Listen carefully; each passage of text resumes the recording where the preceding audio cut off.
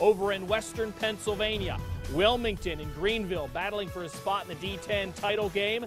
Oh, and their rivals. So this, we're hoping, a good game.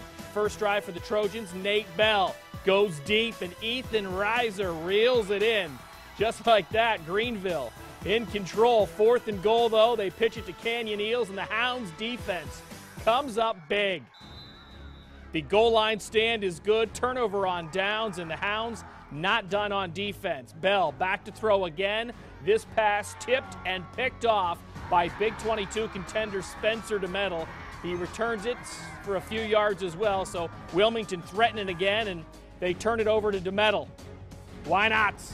He finds a seam. He's in from 12 yards out. Hounds up 14-0. Then in the second quarter, up 14 still. Hounds go back to the ground game, and Cameron Merritt almost tripped up in the backfield. And then a 69-yard touchdown. The Hounds are moving on to the title game, 35-8.